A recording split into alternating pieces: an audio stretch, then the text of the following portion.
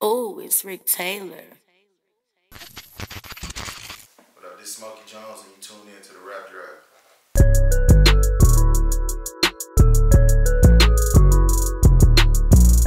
Yo, what's up, man? It's your boy Rick Taylor back with another episode of the Rap Draft. I got my boy Smokey Jonez with me, man. What's good? What's good with you, man? Nothing much, man. Here on the Rap Draft, we like to interview artists around the city, you know, not just music artists, but all kind of artists, barbers, hairstylists, you know, painters, whatever you do that involves art. Yeah. So I want to thank you for coming on the show and welcome. Thank you. Oh, yeah, for sure. So basically, we just want to ask some questions and let your fans know more about you and like who is Smokey Jonez and stuff like that. So, you know, my first question for you is like, where were you born and raised? Milwaukee, Wisconsin. Milwaukee, Wisconsin. That's dope, homeland. What part of Milwaukee, like what neighborhood and stuff like that did you grow up in? North Side, Hampton and Burleigh, around the areas. Okay, you've been around Hampton and Burleigh, the zoo and stuff. All right, what was life like for you as a kid growing up? Life was cool. Very, very involved with sports and, you know, shit like that. Always music. Always music. That's dope. Like, was it rough growing up in the areas you came up in, or? I mean, somewhat, yeah. Yeah, like I know what you mean. Like everybody, like every place and every city and every neighborhood got some rough stuff from time to time. You know, you can grow up fast, or you can see a lot of crazy stuff. Yeah, especially being in Milwaukee, shit. Yeah, man, and that's crazy because a lot of people think Milwaukee is just like farmland and like cows and shit like that. But it's a whole city. I be telling people like this, Milwaukee is its own world. Like, for real. Like Milwaukee niggas will say we from Wisconsin. We say we from Milwaukee. Right, Milwaukee ain't nothing else important but Milwaukee. Like that's all we know. Milwaukee. Right. That's dope. So my question is like, a lot of fans probably don't know, or a lot of people don't know, like who is Smokey Jonez? Smokey Jonez is one smooth nigga that know how to rap like a motherfucker. Right. I can dig it. Smokey Jonez. It definitely fits your, your style and your personality. Yeah. So yeah, that shit dope, man. I see that you said you played sports, and I remember you playing sports. I know that you used to play football. Like, why did you stop playing football? Fell out of love with it, really. I mean, I still love football. Like, I watch it. I'm a sports fan, like a motherfucker. Right. But, you know, grow apart. Like, I just didn't have a passion for it no more. Type shit, because I know everybody had that, like, that passion for sports and like want to go to the league, but then it's like you get older, you start falling out of love, life start hitting, other shit, got other interests and things like that. Exactly. Yeah, how the odds play out. Yeah. How long you been doing music? I've been putting music out since I was like 16, 17. But I've been writing really since I was like, I would say 12. I wrote my first rap at 8, but, it wasn't, I wasn't writing music, like 7th grade, I was writing music, and like all through high school, I was doing that, but putting out music about 17, like my senior year, 16, 17. That's dope. Yeah, I feel like everybody start music like at an early age. They do it like you start writing, or whether it's writing or just freestyling, playing around, and they start taking it serious and stuff like that. Yeah. Everybody had that background. Who or what inspired you to do music? My dad, really, cause like my dad is a big music fan. Like all my friends, cause when I used to come over there to see, like my dad had like a mountain of CDs, you know what I'm saying, with the speakers, you know what I'm saying, the hook out, like he'd be blasting his music. That crazy ass. Yeah. I remember that. So like him and just like listening to what he listened to, and then me diving off into music myself, like big influences like Kanye and like early Wayne, like that's the reason why. Them the niggas the reason why like I start rapping type shit. Like really wanted to rap, you know what I'm saying? But like along the lines, like niggas like Wale, Wiz, Dom Kennedy, you know what I'm saying? 2 Chainz, shit like that. Yeah, I fuck with them, bro. Dom Kennedy, Wiz and them. Yeah. Everybody fuck with Wayne, bro. I feel like Wayne, like, that's why I had to make them the logo, man. Everybody fuck with Wayne. He was inspirational in some kind of way. Yeah, some kind of way, exactly. Yeah. Now, a couple years back, I realized you was in this rap group, Dinero Gang. Yeah. I was in it in the beginning. Yeah. But, you know, I had, like, fell out with the passion and stuff like that, or some other things happened. So I remember you and Ray made a project and y'all was going strong. Like, what made, like, why did the Dinero Gang stop? Like, what made you, like, you know, leave, or why did y'all break up? I mean, I would say, like, anybody left or we broke up. But I mean, shit, everybody just wanted to do different avenues. You know what I'm saying? Everybody who was involved with it. You know, his passion wasn't into the music, more so being a videographer. You know what I'm saying? So he, you know, went along and did that, and I still, you know what I'm saying, fuck with the music. But it's like, I don't feel like we broke up or nothing. It's just shit. Everybody has. Everybody got their own passion. Everybody doing their own thing. And that's crazy because it was a lot of people in the Dinero Gang. It wasn't just rappers. It was like you had Lakeem Tattoo artists. You had Chuck. You had Jermaine. You had Ray, and he ended up going to, like, you know, the film, Jermaine doing the cooking. Maul too. Yeah, Maul. That's dope. Everybody, you know, got their own thing, and like everybody, it wasn't like you just like you said, y'all broke up. Shit, my fault. Yeah. So that was dope, man. It's good to hear y'all still cool and stuff like that. Another question I got for you, like, since you started doing music, what is the pros and cons of doing music? Like, what is, like, have you experienced some things, like some bad things, or, you know, what's the pros and cons for you?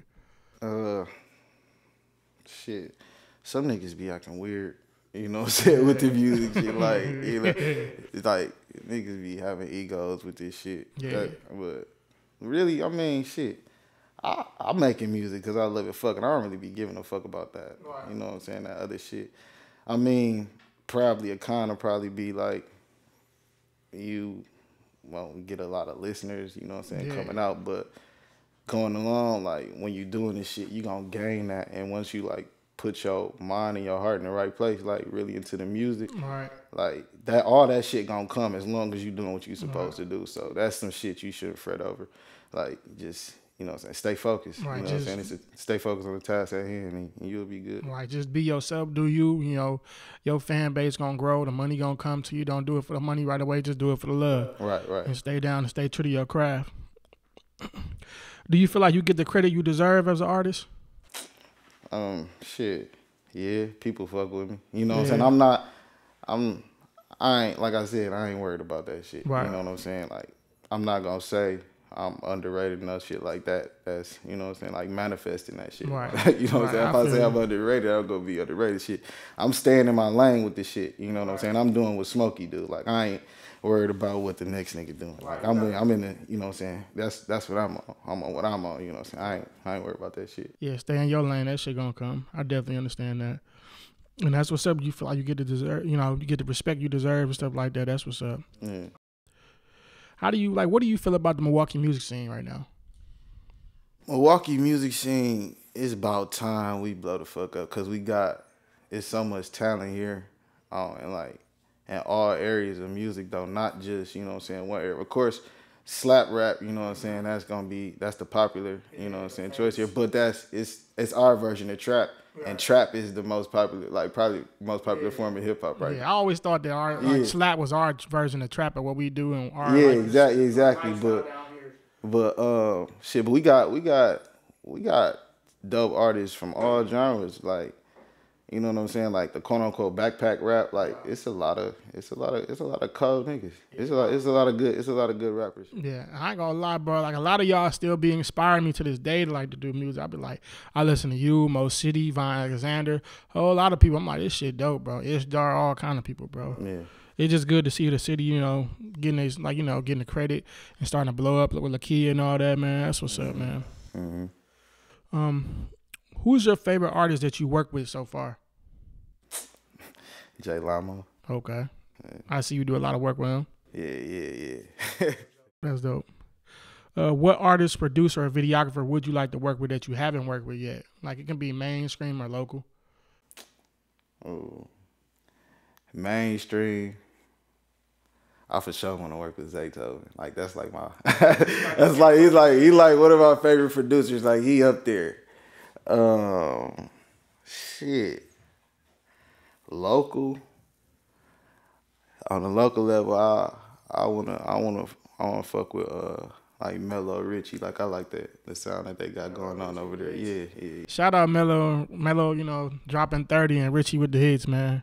Shout out y'all, man.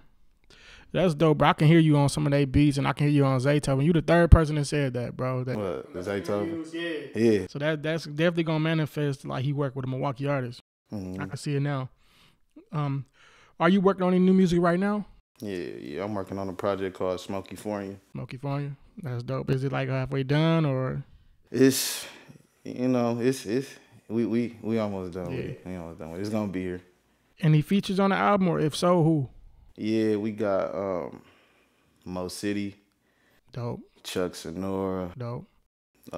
Jay Lamo. I'm missing somebody.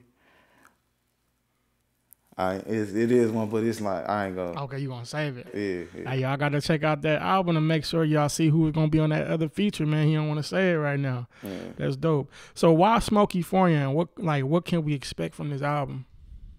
SmokeyFornia, shit. Cause the project, like I started writing a project like I want to say about like late September. You know what I'm saying? But when I started writing the project, like before I did, the reason why I started doing it, nigga, all my notes like from previous shit I wrote, like it just was like erased out of my phone. Yeah. So I'm like, what the fuck? You know what I'm saying? So I had to start all over, and that just put a battery in my back. I took a trip out to Cali. I started recording a few of the songs out there with Picasso Jetson, and shit came back. Me and bro locked in and shit, just been, you know what I'm saying, been grooving. Man, what was that Cali trip like, bro? Because I've been out there and it was lovely. Like, what was your experience out there? It was cool. A lot of, you know, it's a vibe. Like I wrote a lot of shit out there. You know what I'm saying? Did a lot of shit out there. You know, I got family out there, so it's always cool. Like that was like what my second time going out there. Both times it was. All right, it's dope, man. LA got a whole vibe. Cali got a whole vibe, and it was an atmosphere that I needed to experience, man. I loved it, bro. Yeah. My final question for you, bro, is where do you see yourself in 5 years? See myself in 5 years. But definitely a business owner. Not just, I don't want to just be remembered as a rapper. Right. You know what I'm saying? I'm not just rapping just to be like a nigga. That's a nigga that be rapping. It's like rap gonna open up a lot of avenues that I want to travel now. So, you know. Yeah, that's dope, bro. I hope everything you want come to you, manifest it. You know, speak into existence, man. Stay down for the come up and like stay in your lane and perfect your craft and don't let nobody steer you wrong, my boy. Yes, sir. Yeah, love. I appreciate you for coming on the show, man. Love. Love, man. Love.